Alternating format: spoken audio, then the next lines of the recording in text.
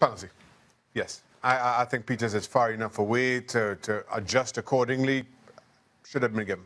Yeah. If Jose Mourinho over the last 7 days complained about a dry pitch in a draw against West Brom and wouldn't shake the referee's hand 7 days later after a goalless draw against Stoke, I think we'd be hammering, wouldn't we?